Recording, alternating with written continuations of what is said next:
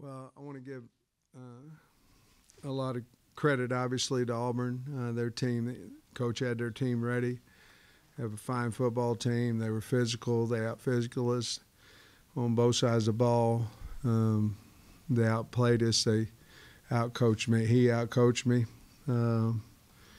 And he had his team ready, and obviously I didn't have ours. And I'm looking back. I'm sitting in there trying to figure out what we might have done differently during the week, because we certainly have to figure it out. Now, listen, we didn't get beat by a bad football team. I'm not saying that at all. I mean, they're a good football team, but we got to figure out how we can get better, and we will. With that, I'll be happy to answer your questions. And Sam, it seemed like your fans got frustrated with a lot of things that happened in the game, but I'm wondering, they went to the replay on the fumble that would have been down on the 15 or whatever. Did they tell you that the whistle had blown? But because no, you go to the replay, it was said that they had picked the ball carrier up, and that meant that the ball now was not going, couldn't be a fumble. You know, so I don't know. I mean, I don't know. Last week, I thought Rocket was stopped whenever they pulled the ball out of there, but maybe not. I don't know. And then there was a pass interference call going that direction. It seemed like it was completely uncatchable. Just your thoughts about maybe not catching any breaks like today? Well, you know, it's bad because, you know, we had such a big start to the season, and now we've lost 3 in a row, and that's on the head football coach. And I got to figure out why. I think I've got reasons why. But, yeah, it gets frustrating. You know, you'd like to catch a break here and there, but I don't know. Yeah, it gets frustrating. How big a momentum swing was that when the punt hit the ground and bounced back towards the end zone and gave up a couple sacks and a touchdown on the defense? Well, Perotti said he lost the ball. You know, the sun was in his eye, and he said he lost the ball. And Peroti's not going to lie. He lost the ball. You know, at that point, I believe he was up 3, you know, and we couldn't get out of there. We were trying to be fairly conservative on that play. I mean, obviously we could have turned around and handed the ball off and tried to get, you know, a few yards and then punt out of there. I felt like at that point we still had some decent momentum because we just stopped them, and then that was basically that was kind of the final straw. Not really, but kind of you know, giving up those 7, because our defense had been playing pretty well to that point in the second half, and even late in the second quarter. And then to give that, it kind of took the sails out of the wind out of our sails, seemed like. A couple other opportunities also on 4th down where you guys weren't able to convert. Yeah, you know, it seemed like we were around that 30-yard line a lot today, 30, 35, somewhere in there. You know, I tried one, missed it, and then went for it on 4th and wasn't much. 4th and maybe less than a yard, didn't make it. Went for it on 4th and 4, going the other direction. We didn't make it. Just seemed like everything I was calling or chance I was taking, you know, I'd try to kick it, didn't make it, try to go for it, didn't make it. Just seemed like it wasn't going our way today, and some of those, and you know, they reviewed the one with Rocket, you know, the short one, and I guess figured out that, you know, is a chain length, you know, and no difference there, and then we didn't pitch a ball on the 4th and 4, so I don't know. As far as defense, did you feel you looked like the 4-man front? Y'all kind of stopped their running game, or at least did a pretty good job on it. Was how they passed? Was that kind of a surprise, or the effectiveness? No, I mean, we knew going the game that we felt like they were going to try to run the ball on us with Tank and with Bo, you know, and his nakeds and running off of naked boots and things of that nature, and him just extending plays. We went to the 4-man line at that point, and then we thought that's the only way we could stop them. And so we did, but, you know, we played a lot of zone early in the game, and we were playing so far off, you know, and, I mean, they were just taking 10 and 12 yard, you know, we're so far off. And then we went back to some man coverage, and D-Rob got behind us, and we had a difficult time of covering them man-to-man. But, I mean, to get the number of people in the box, you about got to go man-to-man, and we didn't early. We went into coverage, but we were so loose that they were thinking and dunking, so we went to a little bit more man coverage, man principle. Was Bishop hurt? Was Darius Bishop? Yeah, Day had a strain growing, and it had been kind of that growing muscle, and he had a hamstring, not a growing. He had a hamstring, and we knew that. I mean, he had it on Monday, but it wasn't bad, you know, and then it kind of seemed to tighten up a little bit more as the week went on, and so I don't know how much he played today, but I don't know if he played at all. I don't know. Yes, Sam, and you know, along with that, obviously you didn't have Catalan, you didn't have, let's say, you don't have Bishop. You're down 3 starters, and could you go over those other 2 guys, what their situations are, and how tough is that? I know injuries are part of it, but to go into a game without 3 starters on defense, that's... Well, I mean, we did it last year all the time. It was just COVID, you know. Maybe the other team did too because it was COVID. You know what I mean? I don't know, but I felt we knew all week that Cat was not going to be able to play, so you know, we were prepared for that. Utsi, he got hurt on Wednesday. I don't know if he'll be back next week or not, but I feel pretty confident he'll be back against Mississippi State. Who I should say, Day. Yeah, and then what's his long-term situation? Catalan's going to have his shoulder worked on Monday. You know, he had a little bit of a tear in the front and the back that, you know, a lot of kids play with, you know, throughout the year. What happened with him is that, you know, then he broke his hand, and I mean, he kind of got 2 injuries. Mentally, you know, you could see that he wasn't playing his type of ball. He wasn't, you know, making, you know, tackling like he had early in the year and this, that, and other. And I think it's time for him to get that shoulder fixed. And that was a kind of a decision that he came and talked to me, and that's the one that we came up with because I think that's best for the kid, best for Cat that he gets fixed, and so that's what he's going to do on Monday. So is he done for the season? And if Yeah. so, Mm-hmm. I mean, obviously he's one of your best players, one of the best players in the country. Yeah. How does that impact the team not to have him? Well, I don't know. I mean, you saw today, but there's, you know, I don't want anybody to get hurt, but injuries happen in a game, and you just have to replace them and get ready, and that's what we tried to do today. The decision to go for 2, I think, on a touchdown. Yeah, when I was up, when we scored there, Yeah, when it was 11. I don't know. I mean, I say I don't know. You know, at that time, I knew we could get to 3. It was the last play of the 3rd quarter. I didn't know. Basically, I thought, well, maybe we can get to a field goal and tie the game if we can make this 2-point.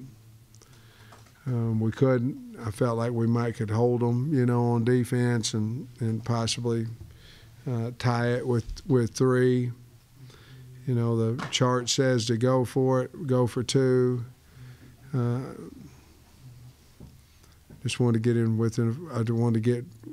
I thought it was worth the chance to get within 3 at that point in the game.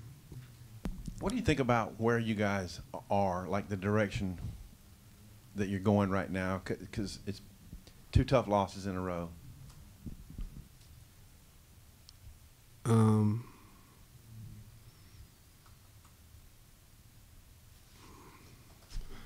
I mean,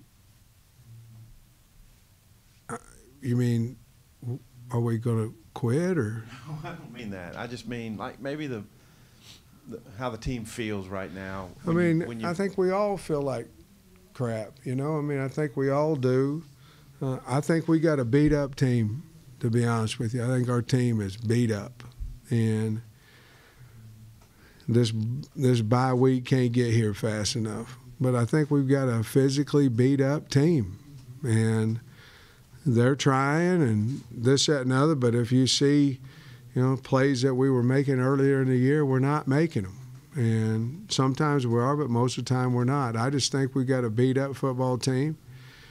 We need to get ready and play for Pine Bluff this weekend and take that week off, and we need it. But I think physically, I mean, if you didn't think we just physically got whipped today, I mean, that's what we did on both sides of the football. And now that doesn't mean if they're better than you, you can't counter that with blitzes and some things of that nature and with play action and all that kind of stuff. But that's what we tried, and they were better than we were today.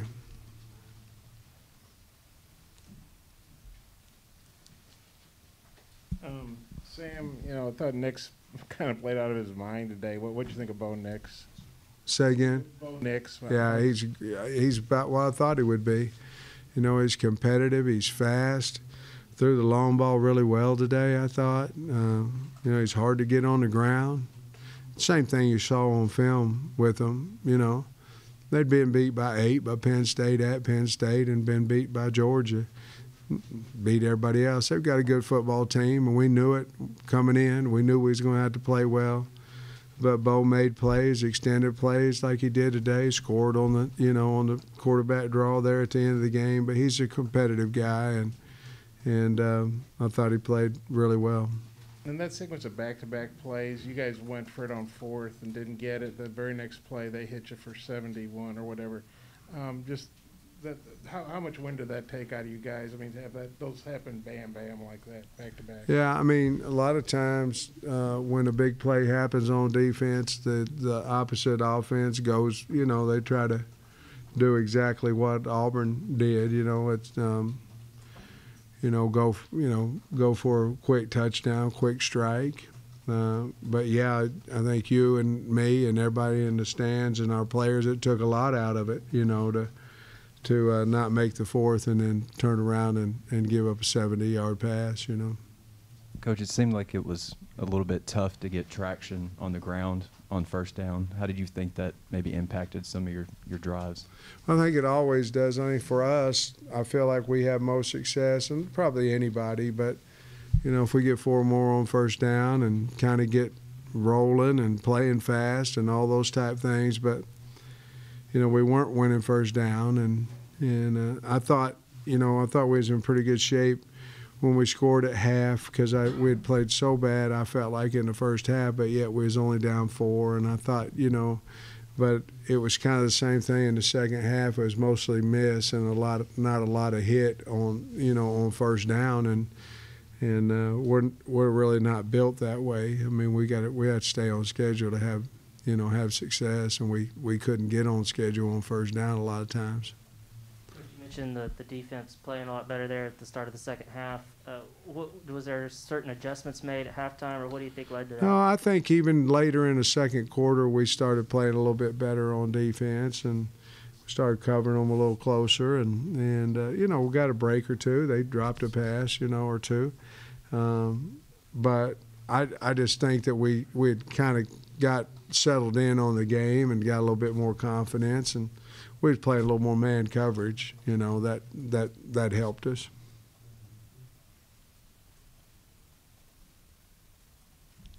Sam, you got off to a great start. Now you're going through a rough stretch. Part of that's who you're playing, but there's still a lot of football left. Yeah. Do you feel good you guys can get it going back in the right direction? Oh, yeah. I believe that we can.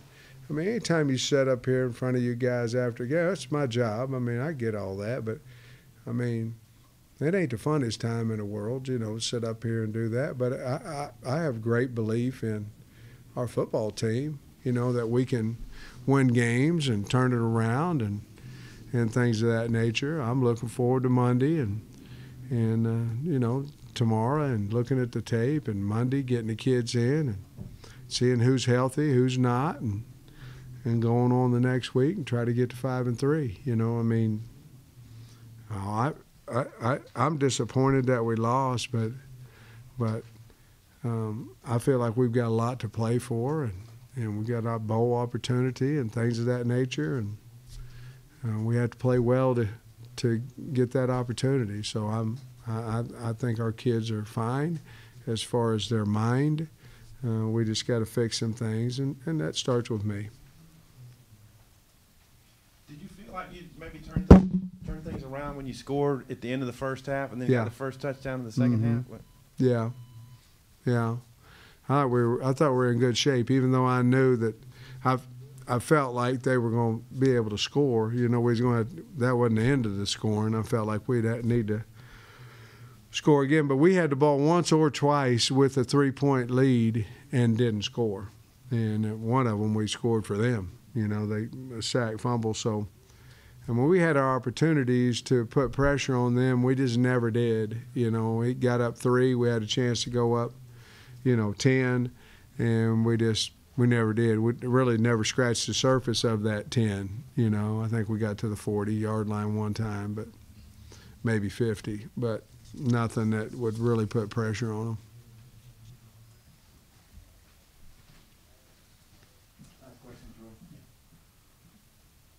Coach, you talk about the team being a little beat up. KJ ran the ball 18 times today, got sacked 3 times, and hit another 3 times. How do you feel about the number of times your quarterback got hit today?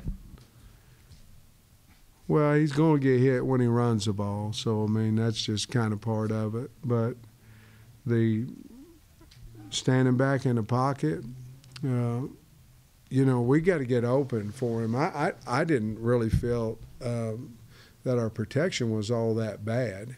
I felt like we held on to the ball waiting on routes to come open. And, I mean, obviously you don't want your quarterback to get hit any.